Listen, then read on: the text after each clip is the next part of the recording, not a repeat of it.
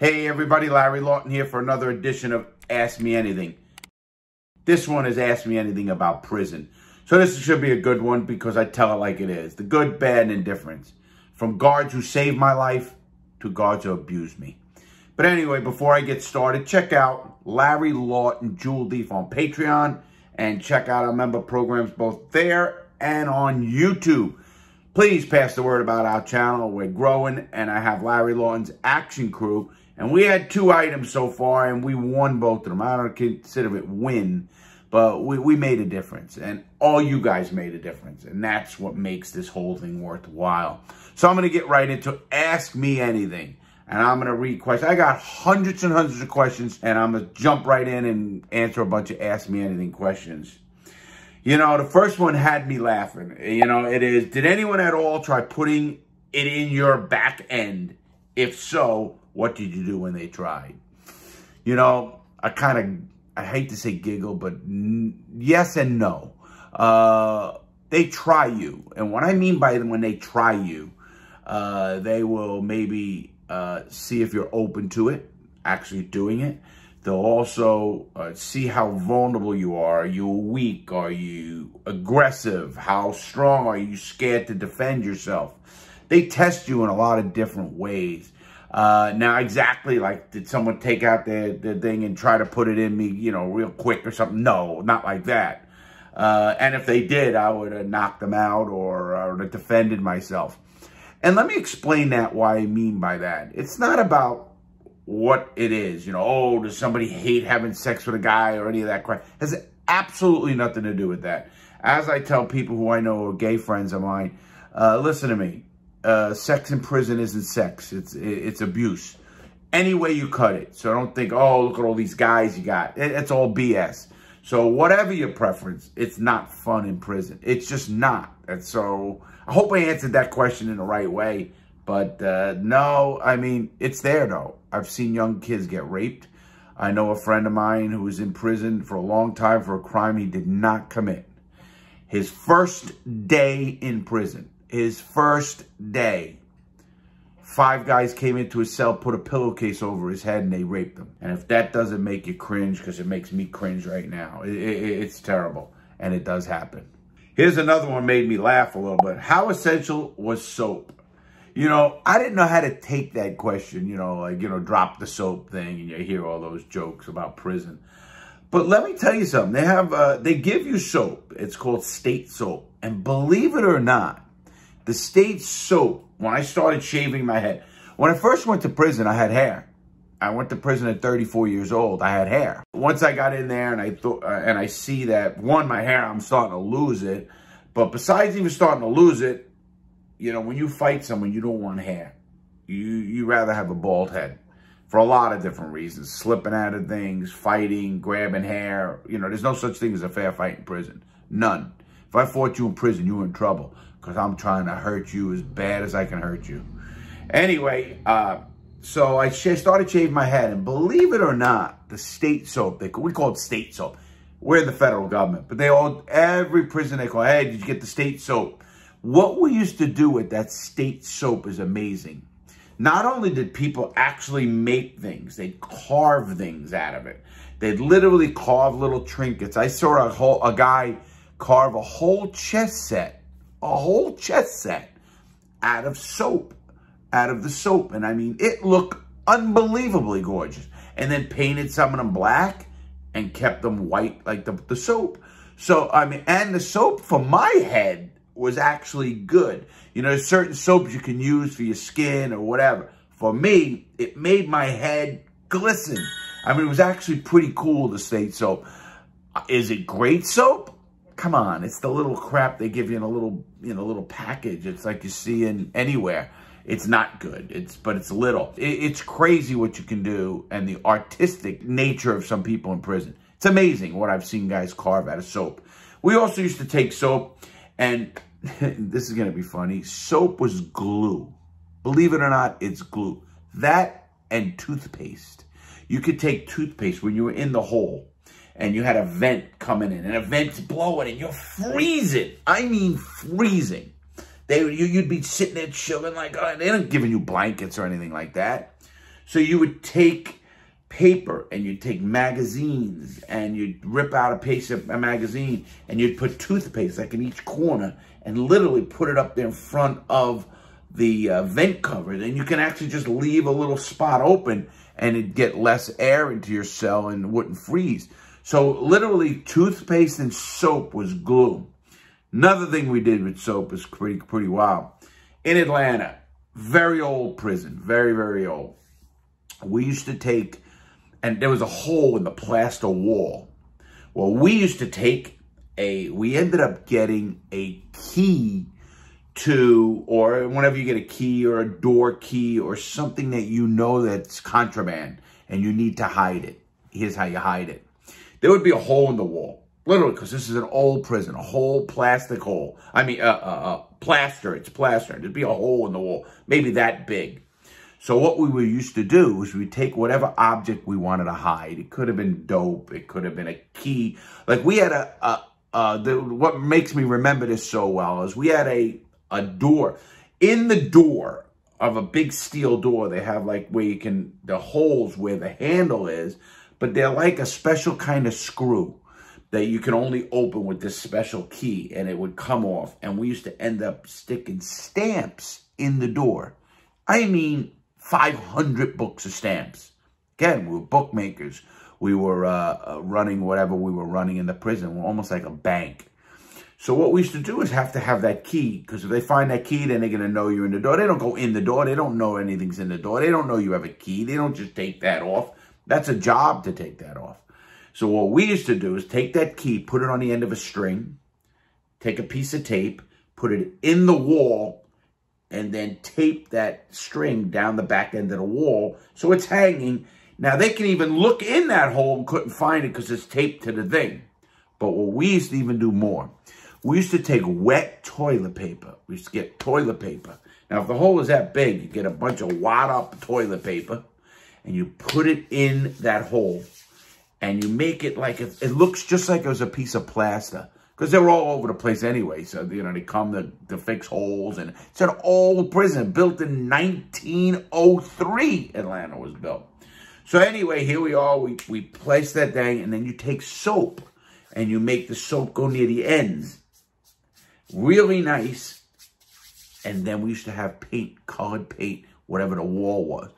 You would never know that that was a hole in the wall hiding something. Never know in a million years.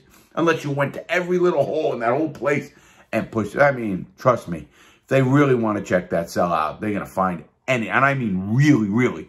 But I've seen them miss that spot hundreds of times on major shakedowns. Hundreds of times miss that spot. I mean, it was the best spot I've ever seen in prison. I mean, we had all the spots to hide stuff, whether it was coffee mate cans and in the legs of the beds, and we'd cut under the thing. Again, I told you guys about behind the shower. We took out the plate and where the shower is and kept our wine back there. I mean, there were so many hiding spots in prisons. Obviously, it's a cat and mouse game. That's what prison is. It's a cat and mouse game between the convicts and the guards. And again, we respected good guards. They respected good convicts. That's just the way it worked. Today, it's a whole different world, and it's a sad world. Is prison exactly like it is in the movies with gangs and rape as well? It's a great question. Prison can be worse. I don't know if movies really depict the monotony, the everyday BS that goes on in prison, the abuses by guards, stuff of that nature. I don't know if that ever happens, but it's crazy. It's a place you don't want to go. Please, you don't want to go. Here's a question. Was there ever a day where you said, thank God I'm in prison? No. No.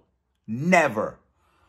You know, it's an old funny story. You know, when you're on a golf course, I don't know if anybody golfs out there. You know what you say on a golf course? A bad day on a golf course is better than a good day anywhere else. Well, let me tell you something. Any day out of prison is better than any day in prison. There isn't a day in prison that you say, I'm glad I'm in prison. Doesn't mean I never said I didn't have I hate to say good time, you know, partied with friends. I told you, I did acid, did certain crazy stuff in prison, met normal, good people in prison, really good people. But no, nobody ever says, oh, man, I'm glad I'm in prison. You know, that's an old fallacy people used to say, you know, oh, he just wants to go back to prison. Let me explain something. They don't want to go back to prison. Nobody wants to go back to prison. Here's what happens. The human brain is so powerful that what it does is it forgets the bad that happened to them.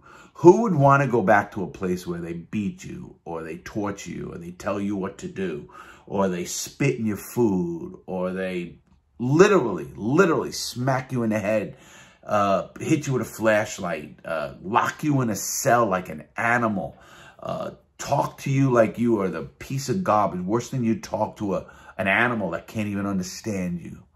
Who would want that? Nobody wants that. What happens is, our human being, we are so blessed to have the ability to forget things, the bad things that happen to us, whether it's abuse like myself or somebody else.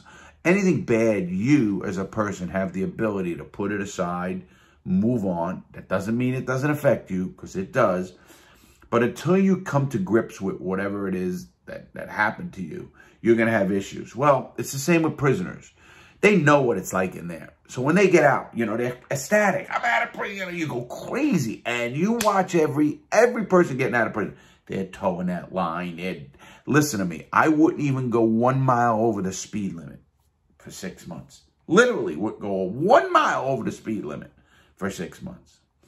You realize, but what happens is we have the ability to put it aside. No other animal does. You know, an animal knows. That's why dogs listen, because they were beaten once and they'll never forget that. So they're going to listen to you. Humans have that special quality, and I think that's a great quality to have. But getting back to that, so they don't want to go back to prison, but they forget about it and they get back into the drugs, or they get back into whatever it did that got them into prison.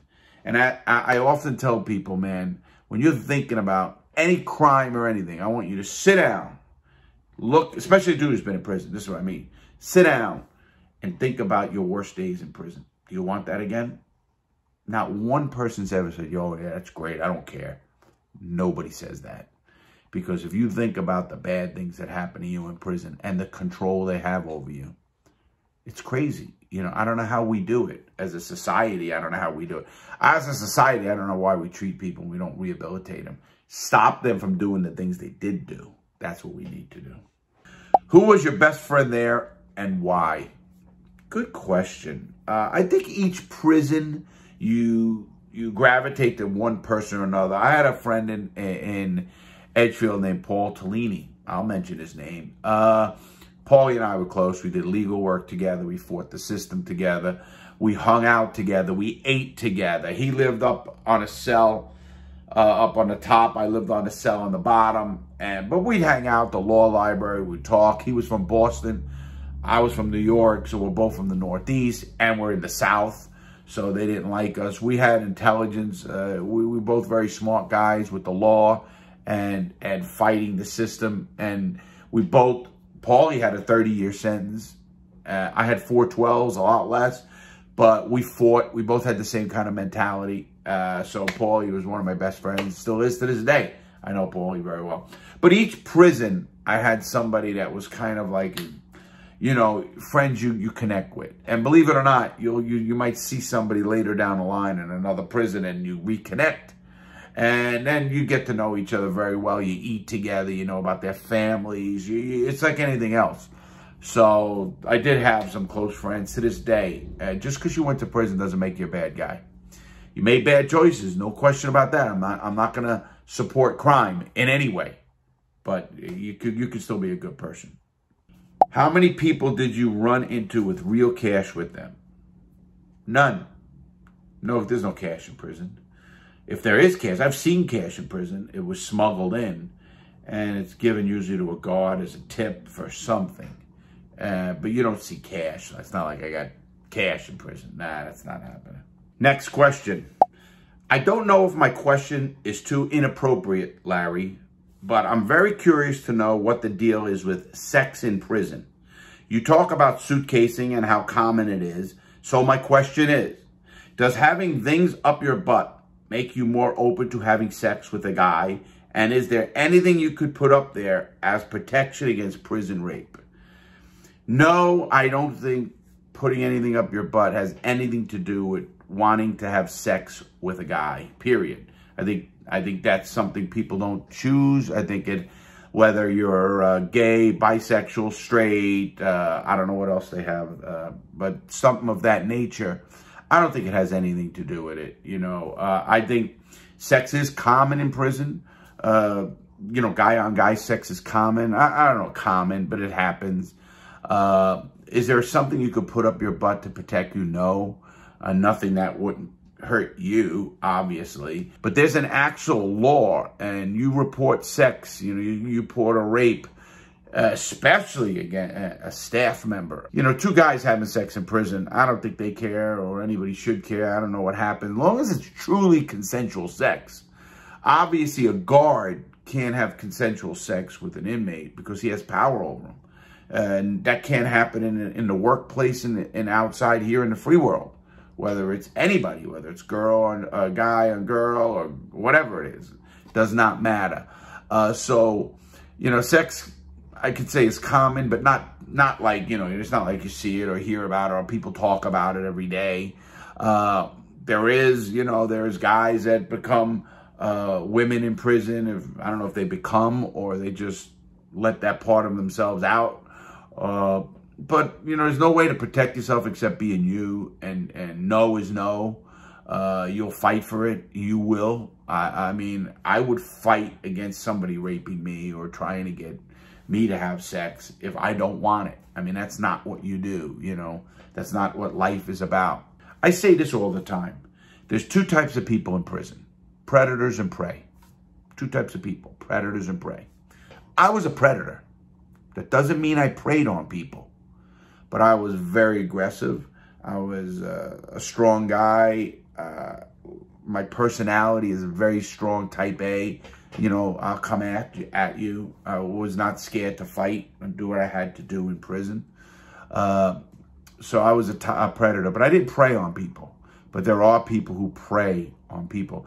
And just because of a kid's age, if you're 21, 22, 23, young, depending on your physical makeup, even though that's not all of it. I don't care how big and tough you think you are. I watched them wilt in prison. But just because of that, you're a prey, and you'll be either manipulated or forcibly raped. And you can't stop five guys. I don't care how tough you think you are. You can't stop five guys. Nobody can. You know, that old Kung Fu Jack shit don't work. It just doesn't work. Here's one. Were you the baddest and toughest guy in prison that everyone feared you? Absolutely not. If you think you're the baddest and toughest dude in prison, you're going down.